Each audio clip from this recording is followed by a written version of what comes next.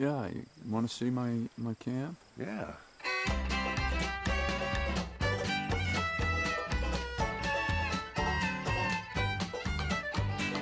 Just because you think you're so pretty, just because you think you're so hot. And here we are at the camp. So who's your decorator? This guy in here. Oh, yeah? Ooh, rough looking fella. But did that come off one of your rides?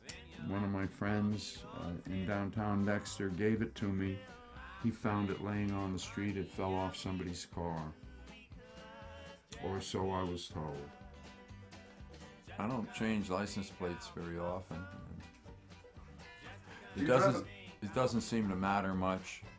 On those rare occasions where I get stopped, the worst that can happen is they say, "Burt, you gotta slow down. Burt, you gotta slow down." Sure, no problem, Bill. How's it going, man? You know, like, how's the wife and kids? Shake hands and they go on their way. I tell you, in New York City, a room this size would cost $6,000 a month. That's ridiculous. I know.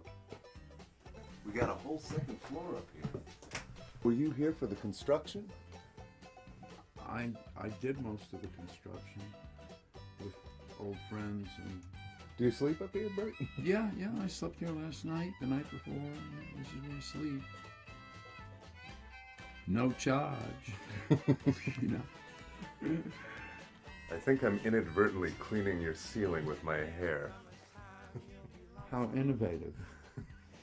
How long do you think it would take for me to mop this whole ceiling with my hair? I don't know. We'll give you a chance, though. You could put me on rollerblades and this place will be perfectly white again in no time.